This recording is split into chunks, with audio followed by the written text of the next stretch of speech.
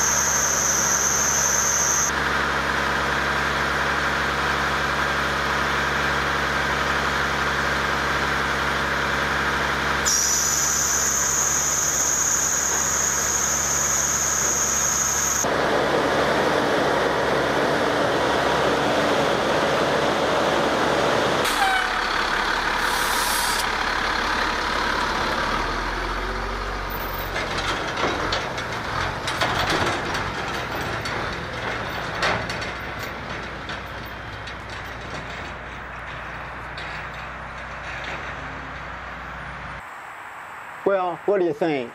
Did the camera maintain focus all the time, or did it lose it at some time? Leave a comment below. And also, how good a job did I do for us taking a video story? Also leave that comment below. Of course, while you're down there, hit the notification button and subscribe button. Because, subscribe button helps me grow. But even if I'm not growing, I'm going to continue to make videos. Why? Because I just enjoy photography. Now, you're probably wondering, what does this swing have to do with the story I just showed you?